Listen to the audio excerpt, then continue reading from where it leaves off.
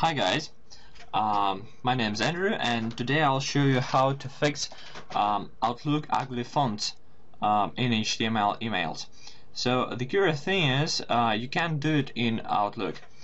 Here you see usual text in Times New Roman and the monotype font in Courier New. So in order to change these fonts, you should go to Microsoft Word. You should open Options, navigate to the Advanced section, scroll almost to the bottom, and select Web Options.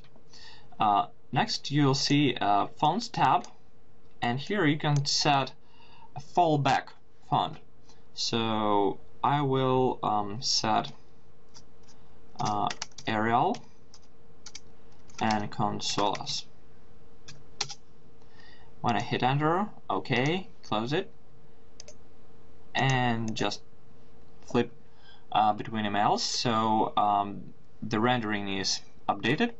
Now I can see that body font is Arial and the proportional font is Consolas. So I wish you to have fun with it. Have a nice day.